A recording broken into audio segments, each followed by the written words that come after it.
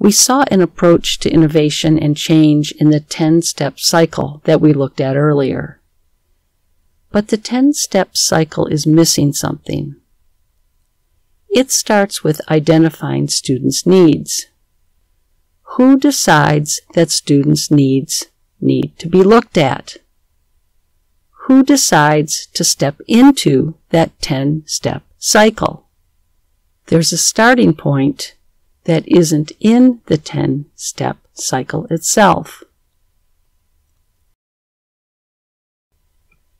There has to be an innovator who decides to change something.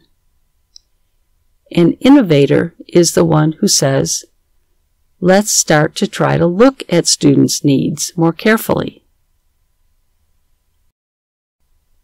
Now that you're joining us as innovators in language teaching, Volker and I have put together 4 pieces of advice for you.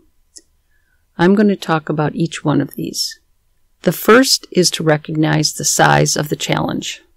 Second, you need to keep the balance. Third, cultivate collaborators. And fourth, develop your own language and technology skills. As an innovator in this field, it's really important for you to recognize the challenge that you're up against. It is a real challenge to play the role of innovator and to integrate technology into the curriculum because it is difficult to make changes in education. Education and other such institutions are just difficult to change. They are established in part to keep themselves going. Change is slow and difficult. In this context, it's really important to take a long view of the challenge and to not give up. Change doesn't happen overnight.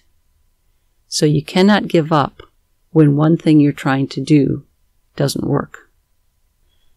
You have to take the long view. You have to recognize the challenge and don't give up. In other words, you have to stay optimistic.